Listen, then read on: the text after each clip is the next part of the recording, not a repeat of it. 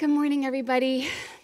We have been sorting some technical difficulties this morning, and I'm hearing from some of you that you were able to spy on us audibly. So that's kind of hilarious to me. It actually makes me happy. I love thinking of you being here with us right now. And you were. My name is Jen Thrones. It is my joy and privilege to get to be with you today to talk all about the gloriously beautiful book of Zephaniah. Before we go any further, though, why not bow your heads together with me and let's pray. Father, the more years you allow us to study your word together, the more we grow to understand the beauty of your word. There was a day where I didn't really understand what the psalmist meant when he said, your word is like honey on my lips. But I feel in tiny dribs and drabs, bit by bit, you allow me to understand the sweetness of your word. It is as honey on our lips. God, you are so good and so kind and so beautiful and so much more and better and higher than any good thing we can conceive of. I pray, Father, that you would be glorified today through this lesson. I pray that your name alone would be high and lifted up. Would you grant it to us, your daughters, to know our Lord Jesus better today through the pages of Zephaniah? Would you allow us to be beautified through your word, the washing of your word, as we read about in Ephesians? Would you wash us cleaner through Zephaniah?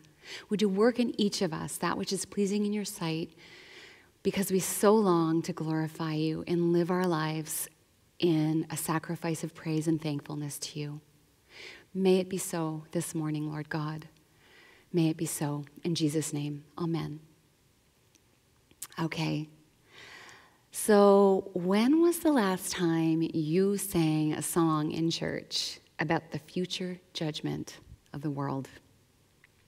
We're not really into that, are we? It's such a downer. It's not super seeker sensitive. Not very name it and claim it. A direct violation, really, of the so-called law of attraction. We love to sing songs that keep it positive. But did you know that godly people of a bygone era used to take God's judgment of the world so seriously as even to sing songs about it? A famous medieval Latin hymn was based on Zephaniah 1:15. Listen to the first two verses of it. Day of wrath, O day of mourning, see fulfilled the prophet's warning. Heaven and earth in ashes burning, what fear man's bosom rendeth, when from heaven the judge descendeth, on whose sentence all dependeth. That doesn't sound very much like a love song, does it? Which reminds me to point out to you today that the title of my lesson is Love Songs. I wonder how popular a worship leader would be if he selected that particular hymn today. So today it's my goal with you to do three things together. We're first going to do a bird's eye swoopy flyover over the book of Zephaniah. And then we're going to talk about the love of God. And then even more specifically about love songs.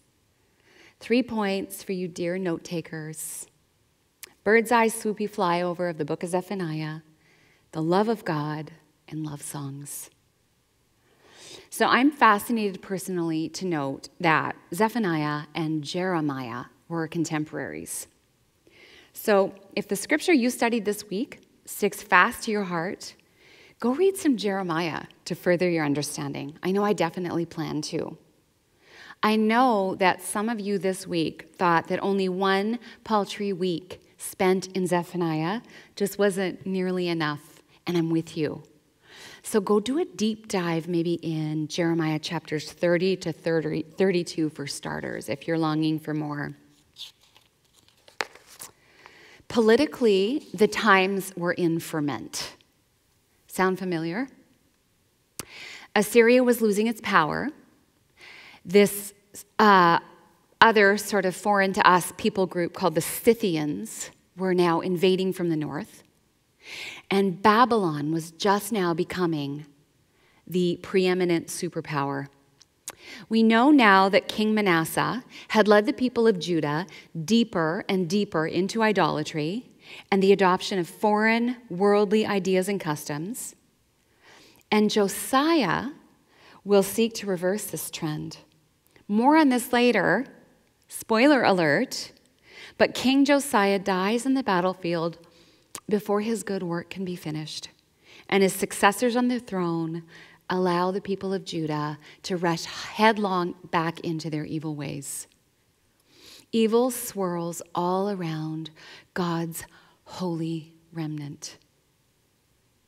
Chaos looked as though it rained. Perhaps we know today a little of how they felt. Let's watch these people closely to see the lessons we can superimpose onto our own crazed times. So our minor prophet this week traces his ancestry back to King Hezekiah. So he is a royal who would have been able probably to gain a hearing among the elite of his day. And his day was probably sometime during the reign of good King Josiah, which was between 640 and 609 BC for you history buffs.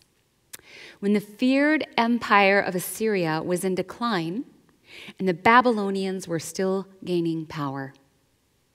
The national judgment foreseen by Habakkuk had not yet materialized. Maybe the officials of Judah thought the worst was over.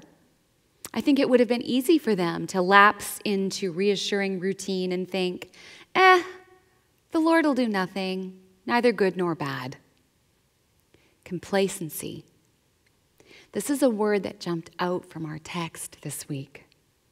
I'll be fine, just chill. It's all good. Perhaps this prophet who belonged to the royal line would give his elite buddies welcome news of coming blessings in spite of their refusal to promote the pathway toward the abundant life that the Lord had graciously communicated to them. If this is what they were thinking, if this is what they were expecting, then they could not have been more wrong. I think by now we can see clearly that a pretty dominant theme running through the book of Zephaniah is that God announces to Judah the approaching day of the Lord. That great day is coming, and God tells Judah about it. 1 Peter 4:17 tells us that God's judgment begins in the house of the Lord. So if these court officials were expecting a message about coming blessings, it wouldn't take long for their minds to be blown as they listened to Zephaniah's prophecy. In the very first sentence, Zephaniah lets them know what God had planned for them.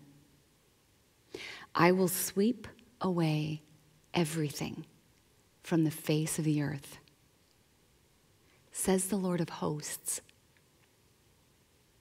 And so noble birth or position would be no protection. The so-called people of God had ignored God for too long. We don't just get to call ourselves children of God and then do whatever we like, safe and secure for all of eternity. We don't just get to slap on the moniker Christian and be done with it. You remember what Jesus said to the Pharisees who thought that their lineage made them exempt from judgment in Luke 3, verse 8? Bear fruits in keeping with repentance. And do not begin to say to yourselves, we have Abraham as our father. For I tell you, God is able from these stones to raise up children for Abraham. Who your earthly father is can't save you. Only your heavenly Father can save you. I think it can be really tempting to try to place God inside of a box, nice and neat, manageable and good as a co-pilot or a learned teacher or an add-on to one's largely autonomous life. But here in Zephaniah, we learn that on the day that was coming, the Judeans would be unable to ignore him any longer. He would cause them to experience the darkness, the gloom, the clouds, and the blackness that were the inevitable consequence of their rejection of his wonderful light. The kingdom of Judah, God's unfaithful wife, who we learned recently via the book of Hosea, is essentially just named Gomer, would be thrown on the brush pile together with all the other nations to be consumed by the fire of God's wrath. And the only ones who would be able to survive the backdraft of God's firestorm of judgment would be those who trust in the name of the Lord. There is but one safe place. Another word that jumped out at me as I studied this week is seek. Seek the Lord, all you humble of the land, who do his just commands. Seek righteousness. Seek humility. Aren't you glad he says seek and that he doesn't say master or authoritatively arrive at righteousness and humility? He says seek them. Humble yourself on purpose, friend. Take every single opportunity to choose humbling. A little example from my own life came to mind this week. I am, and especially in the past have been, a hideously proud woman. A hideously proud runner, although I've never been all that great at it, astonishingly, when you consider my heart's attitude. I remember as a younger runner, I would be running alone at the side of the road, no eyes to watch me, and I would be running at a perfectly reasonable, lovely pace, just oblivious and able to really enjoy my run. And then a person would come by. Maybe another runner would approach me or a car would drive by. And then, girls, my form would get better. My cadence would pick up. My speed would improve because of the fear of man. Because I was trying to impress these strangers around me who probably didn't even notice me. I've learned a lot from the Lord over the years through the metaphor of running. Humble yourself in the sight of the Lord, and what? He will lift you up.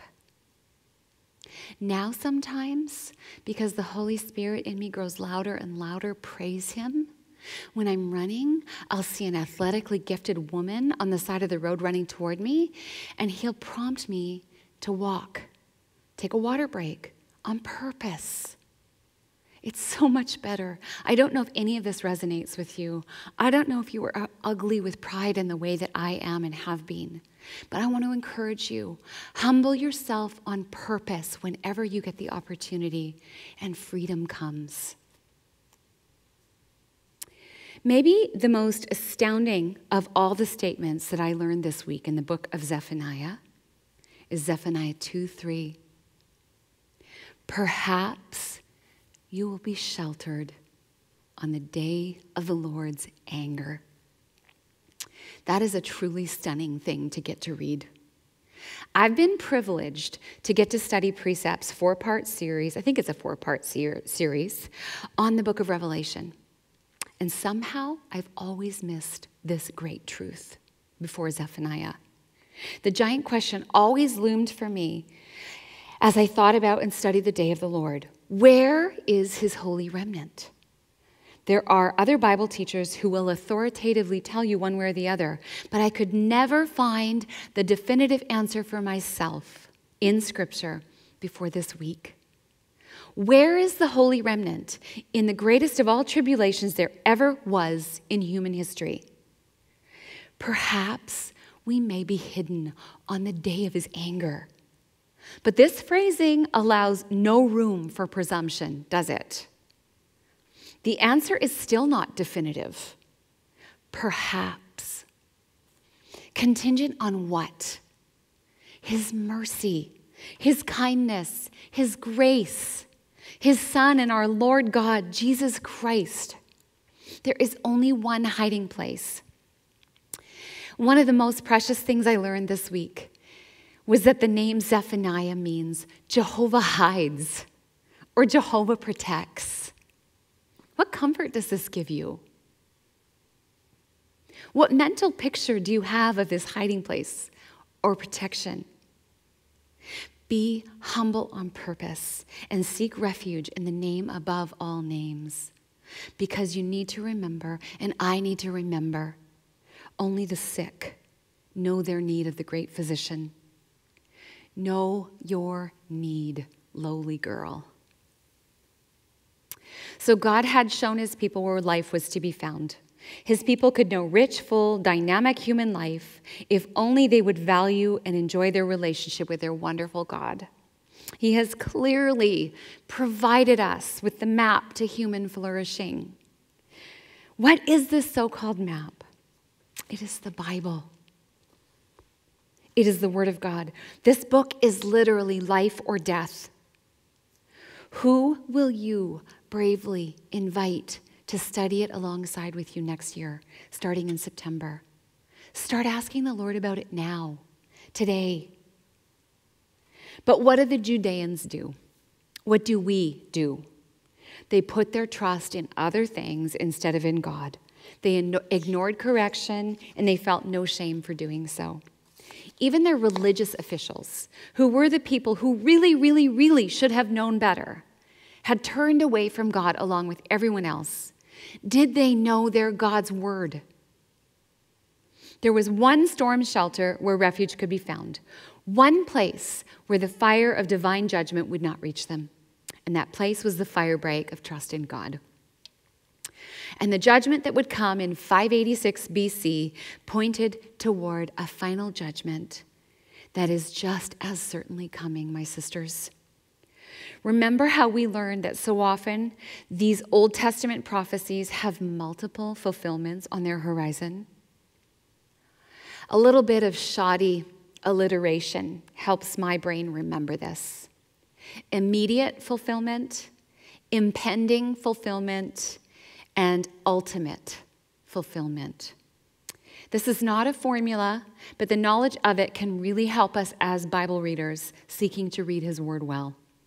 And in the case of Zephaniah's prophecy, there is certainly an immediate fulfillment. We know now through the gifts of the annals of history and of the whole counsel of God that very soon the very literal army of Babylon would be the bringers of Judah's immediate day of the Lord. But we can also see that this relatively minor day of the Lord points forward to the giant one, culminating human history as we know it. And when the one who will preside over that final judgment became flesh, his message echoed Zephaniah's message. And you know who I'm talking about, our Lord Jesus. He is God's yes and amen to everything. 2 Corinthians 1:20 says that all the promises of God find their yes in him. That is why it is through him that we utter our amen to God for his glory. Preparing for the coming of the judge of heaven and earth, John the Baptist called for repentance in order to escape the coming wrath. We read about it in Matthew 3:7. John made the choice clear. Put your faith in Jesus Christ, the Son of Man, and escape judgment and enjoy life, or reject his payment for your sin and insist upon trying to pay for it yourself. And in John's words, whoever believes in the Son has eternal life, but whoever rejects the Son will not see life, for God's wrath remains on him. The gospel is God making a way to save us from himself. Justice demands that sin be punished, but the Son himself credits his own unmerited punishment to the account of everyone who has faith in him. Those who reject him are refusing their immunity from prosecution on the day of judgment. For God has set a day when he will judge the world with justice by the man he has appointed. Acts 17:31 goes on to say he has given proof of this to everyone by raising him from the dead. I cannot bear the weight of his wrath. So the Son of Man is coming to judge, and your only hope and my only hope is to hide in him. Those who have faith in him will be sheltered on the day of judgment. Jesus encourages us to choose life and escape the judgment and death that lurk outside the borders of our relationship with him. John 5:24 says, whoever hears my word and believes him who sent me has eternal life and will not be judged, but has crossed over from death into life. Immigration from the land of darkness to the kingdom of light requires only faith in Jesus. The steep price for your new life in this new kingdom has already been paid by Jesus himself. It cost everything, but it is free to the likes of you and the likes of me. Do you look forward to the day of the Lord's return, or do you fear it? What might be causing your fear?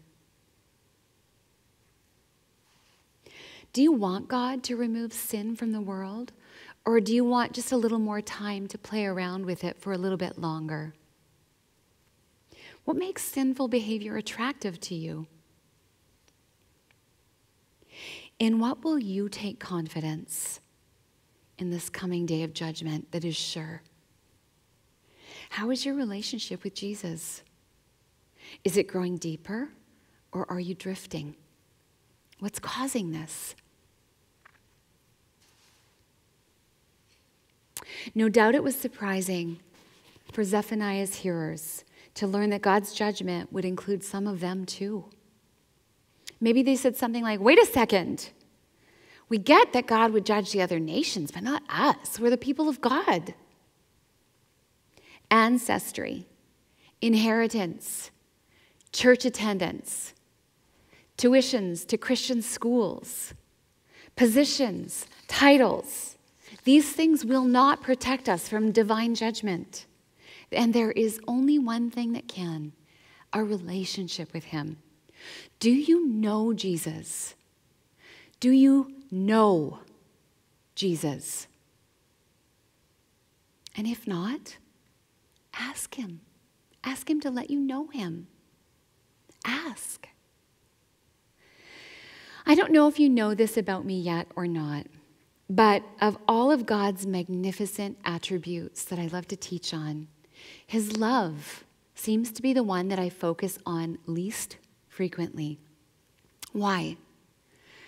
Because it seems to me that Western Christian subculture defaults often to overemphasizing it, even to the exclusion sometimes of his other holy attributes. There is even a song circulating in our subculture, deeply theologically inaccurate, called You Are Love and Love Alone.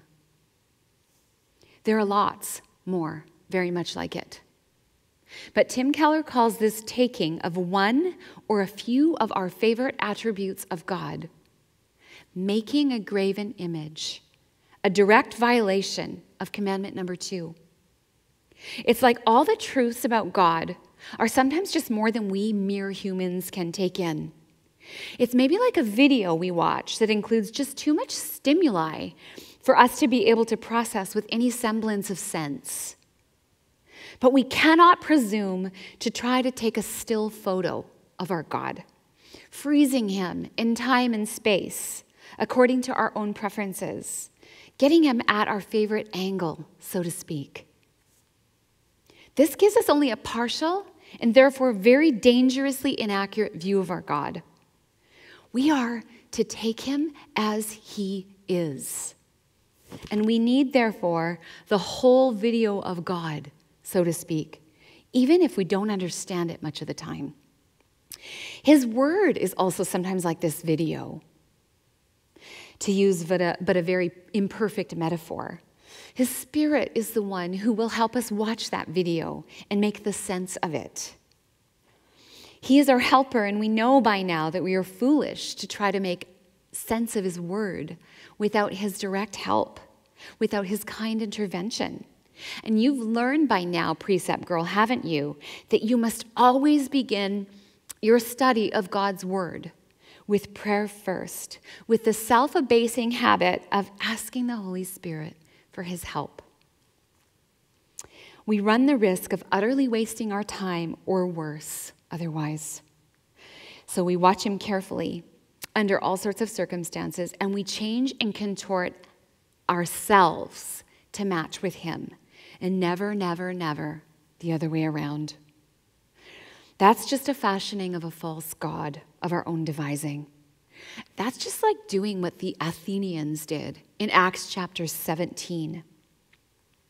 These people thought of themselves as being very religious, probably very spiritual. So much so that they made an altar with an inscription to the unknown God. They hedged all their bets. Paul knew how meaningless this was, and so ministered to them, teaching them all about the character of the one true God. And this is what Paul said: "The God who made the world and everything in it, being Lord of heaven and earth, does not live in temples made by man, nor is he served by human hands as though he needed anything, since he himself gives to all mankind life and breath and everything. And he made from one man every nation of mankind to live on all the face of the earth, having determined allotted periods and the boundaries of their dwelling place, so that they should seek God and perhaps feel their way toward him and find him. Yet he is actually not far from each one of us, for in him we live and move and have our being." And so because I want us to truly know our God and not go along with Western Christianity's dangerous propensity to call God love and love alone, and I want us to not worship a false god of our own foolish, maybe even devilish devising, I tend not to emphasize his love all that often. But you know what? Shame on me. This week it occurred to me, shame on me. This is not for me to do. And so this week, I want us to languish delightedly there in this attribute of our holy, transcendent God. He is eminently loving. Blessed be the name of the Lord, that he is not an unknown God. He condescends to let us know him. This God of ours is not just loving, but he is the very source of love in the universe. 1 John 4 teaches us that our God is love. So let's talk all about the giant, great, joyful love of our God. Zephaniah introduces the topic for us so beautifully. We can even go so far as to say that Zephaniah pictures our Lord singing a joyful love song over us. I hesitate to say things like this because I'm loath to put words in God's holy mouth, maligning and misrepresenting him. But guys, that is what Zephaniah says. What's amazing is that this is a God who the Bible tells us has measured the universe with the breadth of his hand. This is a God, the Bible tells us, the planets are like specks of dust on the scales, and yet God has done something so that the brokenness of one tiny little creature here on earth, on this tiny little speck of dust, can go into the heart of God like a shaft. How could that be? Psalm 116:2 says that he bends down to listen to you. Glorious, impossible, true thing. There aren't enough exclamation marks. He made a way so that a nothing like me can come joyfully and with complete freedom to an everything like him. The most expensive, costly way there ever was. And I wouldn't dare to say what I'm about to say next unless I had read much smarter theologians who say this same thing. He sets his love on us. And when he does that, He has voluntarily bound up his joy with our joy. Or I'll put it another way. God has so bound his heart to us that he will not experience unmixed joy again until we stand before him, pure and happy and joyful and glorious ourselves. His joy somehow, mysteriously, impossibly, is bound up with our joy. He has become that vulnerable to us. He has identified with us to the degree that it is truly shocking. Picture in your mind the longing, loving father of Luke 15, throwing his Middle Eastern masculine dignity aside and running to meet his disheveled, repentant prodigal as he finally comes home.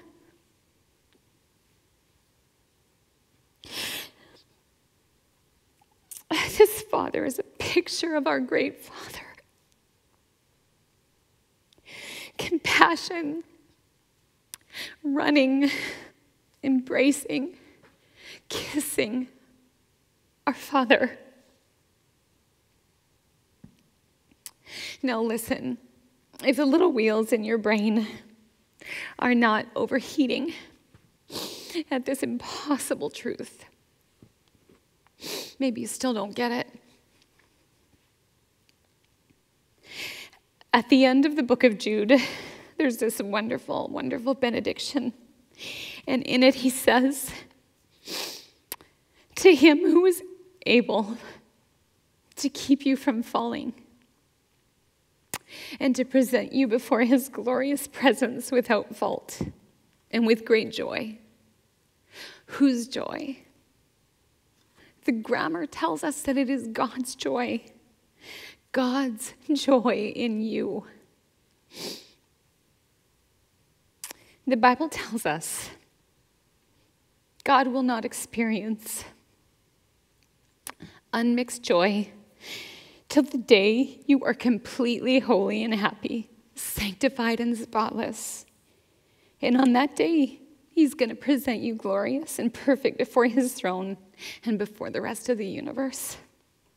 And the Bible tells us on that day, his joy and his laughter will rock the universe. And on that day, the prophet Zephaniah tells us that he will rejoice over you with singing. That means on that day, he will sing a song over us that will be the greatest song that has ever been heard. It'll be a greater song than the song that the morning stars sang at the birth of time. It's the song everyone in this room longs for and reaches out for in every song they ever hear. We hear tendrils of it sometimes on the very edges of our consciousness, and it is God's song. Every fiber of your being, whether you know it or not, needs that song to be sung over you. The great song that calls you home. The greatest love song there ever was.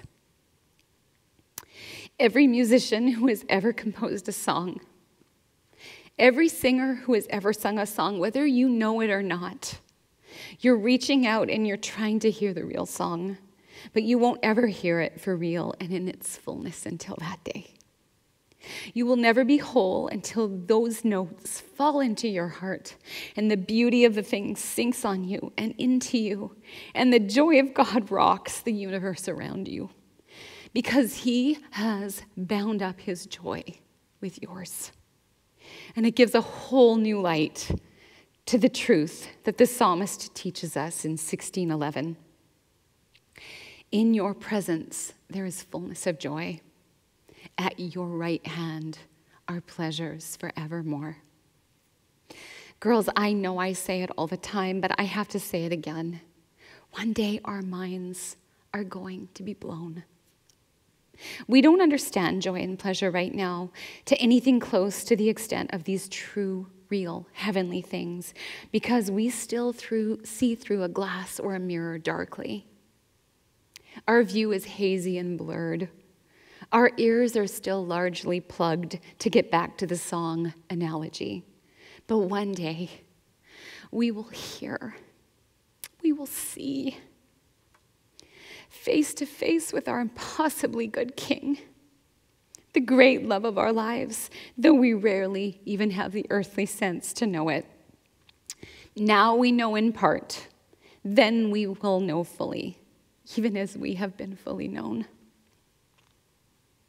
We will burst forth into being the us that we were always meant to be. And I can't even begin to imagine what that day will be like, but oh, how I long for it. One day we will hear his joyful love song, and we will have arrived at the culmination of all human existence. And Scripture tells us that we'll sing with representatives of every people, tribe, nation, and language. Our voice will rise up in a symphony of praise with theirs, our brothers and sisters we haven't met yet. Listen to the way that some of God's singing is described in The Magician's Nephew by C.S. Lewis. Remember the Christ character who is this lion named Aslan? He is singing over creation. Or better put, he is singing creation. Or he is singing out creation. In the darkness, something was happening at last. A voice had begun to sing. It was very far away, and Diggory found it hard to decide from what direction it was coming. Sometimes it seemed to come from all directions at once. Sometimes he almost thought it was coming out of the earth beneath them. Its lower notes were deep enough to be the voice of the earth herself. There were no words. There was hardly even a tune, but it was beyond comparison the most beautiful noise he had ever heard. It was so beautiful he could hardly bear it. The horse seemed to like it too. He gave the sort of a whinny a horse would give if, after years of being a cab horse, it found itself back in the old field where it had played as a foal and saw someone it remembered and loved coming across the field to bring it a lump of sugar. "Ain't it lovely?" said the cabbie. Then two wonders happened at the same moment. One was that the voice was suddenly joined by other voices, more voices than you could possibly count. They were in harmony with it, but far higher up on the scale, cold, tingling, silvery voices. The second wonder was that the blackness overhead all at once was blazing with stars. They didn't come out gently one by one as they do on a summer evening. One moment, there had been nothing but darkness. Next moment, 1,000,000 points of light leaped out. Single stars, constellations, and planets, brighter and bigger than any in our world. There were no clouds. The new stars and the new voices began at exactly the same time. And if you had seen and heard it as Diggory did, you would have felt certain that it was the stars themselves which were singing, and that it was the first voice, the deep one, which had made them appear and made them sing. "Glory be," said the cabbie. "I'd have been a better man all my life if I'd known there were things like this." The voice on the earth was now louder and more triumphant, but the voices in the sky, after singing loudly with it for a time, began to get fainter, and now something else was happening. Far away and down near the horizon, the sky began to turn gray. A light wind, very fresh, began to stir. The sky in that one place grew slowly and steadily paler. You could see shapes of hills standing up dark against it. All the time, the voice went on singing. The eastern sky changed from white to pink, and from pink to gold. The voice rose and rose, till all the air was shaking with it. And just as it swelled to the mightiest and the most glorious sound it had yet produced, the sun arose. Diggory had never seen such a sun. You could imagine that it laughed for joy as it came up. And the song in this particular book in the Chronicles of Narnia goes on for pages and pages longer. And if a mere man, albeit with an astounding imagination, can conceptualize God's song to that extent, we simply cannot fathom what the real song will sound like. The glass we see through is still too dark. Our ears are still too blocked. But I think often of this verse when I'm trying to stretch my mind to comprehend my God and my bright future with him. 1 Corinthians 2, verse 7b. What no eye has seen, nor ear heard, nor the heart of man imagined, what God has prepared for those who love him. C.S. Lewis only saw through a glass darkly. And see how beautiful his imagined God song was? Only wait for the real thing, sisters. So what do you do in the meantime? What do we do with all of this? Perhaps you can sing back. Your song can be your amen, just as in the 2 Corinthians passage I referenced earlier.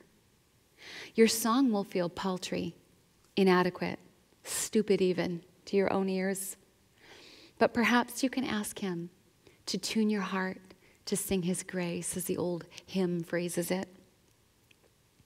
Can you reorient your life so that it is a living praise song, a sacrifice of praise to your King?